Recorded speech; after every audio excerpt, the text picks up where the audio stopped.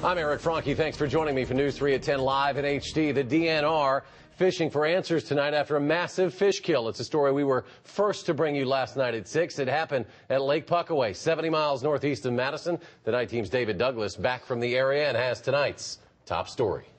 Well, since the 80s, contracts have been awarded to the highest bidder to rid the lake of carp. Yeah, that's right, the highest bidder, because a commercial fisherman pays the state for the chance to harvest rough fish, which he later sells. In our continuing coverage tonight, a new contract was recently awarded to an angler now under investigation.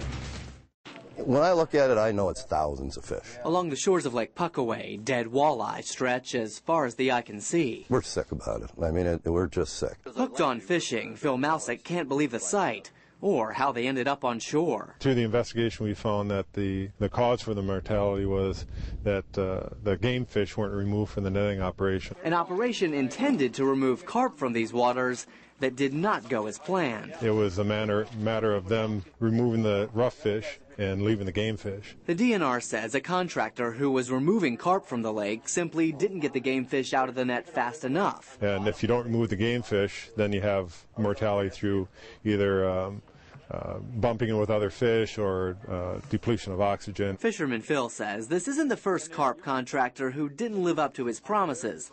Hook, line, and sinker. We'd like to see in the future, a little more background check on these guys to make sure they, have the necessary equipment, have the necessary manpower. That way, the next time someone casts a wide net in Lake Puckaway, they catch what they came for. Our fishing is going to continue to be good, and it has been, but it's going to take a hit, and it's going to take years to get back into the place where we were just a few weeks ago. And that commercial fisherman is Tim Smith. He's from Ohio, and he made the trek all the way to the Badger State to do the job, a job the DNR says he failed to do properly. We haven't been able to contact him, but we will keep trying. The DNR tells us the case will be forwarded to the district attorney for possible civil charges. News 3's David Douglas reporting tonight. David, thank you very much.